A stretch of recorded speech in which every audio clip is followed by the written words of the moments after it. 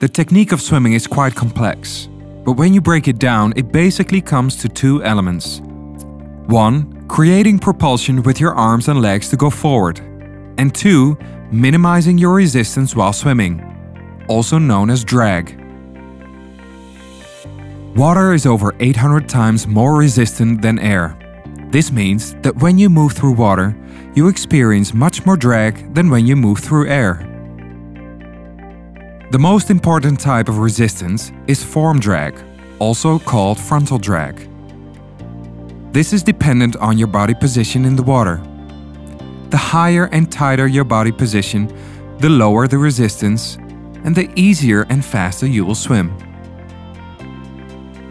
How to do it?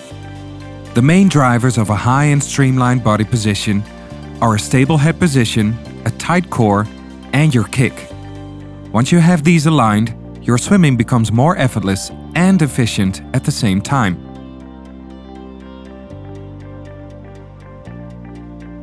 Keep your head in a neutral position and in line with the rest of your body.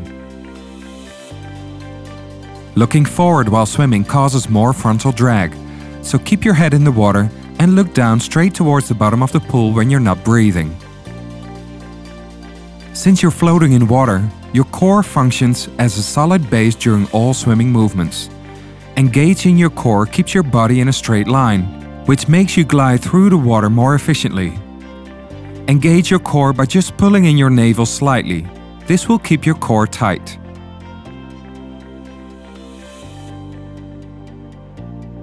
Last but not least, your feet should be high at the surface while swimming freestyle. A continuous flutter kick will keep your lower body high in the water.